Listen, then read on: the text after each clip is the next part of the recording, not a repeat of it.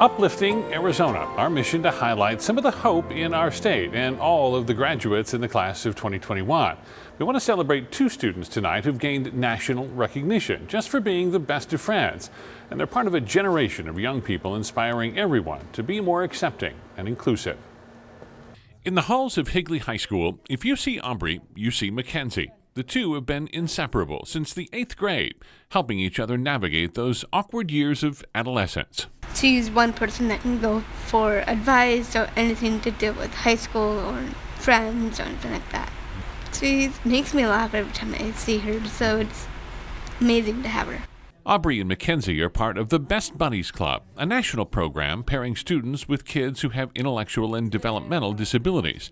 In just a few years, it has become the most popular club in school, with more than 200 members. And I feel like Best Buddies has definitely kind of become a bigger thing because our generation really likes to make everyone feel included and make everyone feel loved.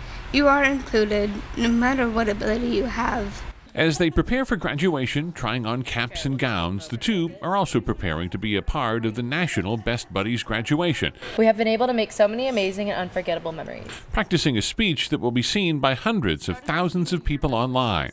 Club organizers say this is an example of real social change, a generational shift from the cruelty and bullying so many kids have faced in the past. This generation knows what it feels like to be kind of the underdog a little bit, and so I think just naturally they just understand that it's a lot easier and a lot more fun to be nice to people.